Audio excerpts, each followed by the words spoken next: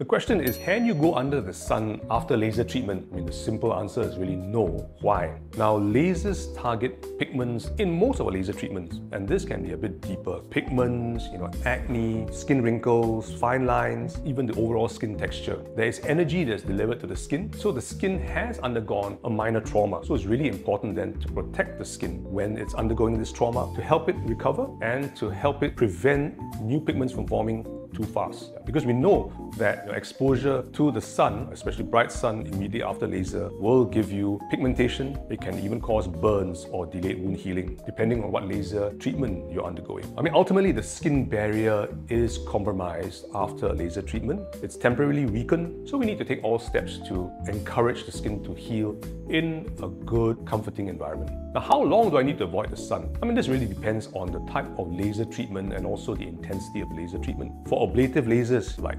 CO2, erbium yak, if you're resurfacing the skin resulting in very red appearance, we need to wait for the redness to settle. Often, the recommendation is you need to avoid direct sun for a month or so. If you're doing non-ablative type treatments, pigment laser for example, the redness may not be very long, maybe a few days. It's important for the redness to settle, and you want to wait at least a week to keep out of the direct sun. That then gives the skin the opportunity to heal in a good environment. Even after the sun avoidance, I mean, we always need to think of sun protection. And as I always tell my patients, you brush your teeth, you wash your face, you put on a sunblock. And if you're going to go out and you're going to be out in the open for a long period of time, then it's important to then consider replenishing your sunblock after every 2 or 3 hours. This is then important to prevent more pigmentation and to optimize the results of your treatment. So what happens when I go under the sun too soon, after the laser treatment?